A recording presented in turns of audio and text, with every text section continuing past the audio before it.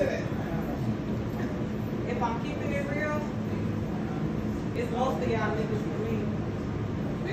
Cause y'all are celibate lives and fake a vibe for some pussy. But dick ain't even hit. These niggas busting less than 10, they wonder why they bitch be tripping. But I'm mostly sick of all of you robbing niggas. Cause y'all will stalk a bitch down, but not have a clue what to do when you get her. But I swear this ain't no summer walking shit. I'm past being sad, I'm not mad, bitch, I'm lit. Come on. Some of you niggas just truly disgust me. We y'all mothers, sisters, daughters, and y'all degrade us, it's disgusting. Y'all tear us down like we the competition. Y'all murder, rape, and prey on us like somehow we the opposition.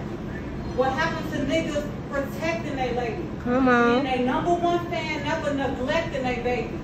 But now women can't even naturally submit because y'all don't know how to lead or y'all try to treat us like we shit. Then y'all expect us to bow down, but that's some shit I can't get with. Yes. But it's not just on niggas. Some of you bitches the same. Y'all like to misuse the good niggas, then blame it all on the same. Come on. Y'all like to disrespect the chill nigga, but want his calmness to stay. Can't never be that for a nigga, but still expect to get your way.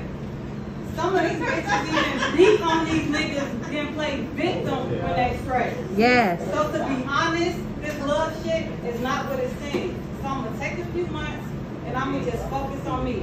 Whether it's learning self-love or chasing my dreams, which just give me them few months and y'all gonna see what I mean. Yeah.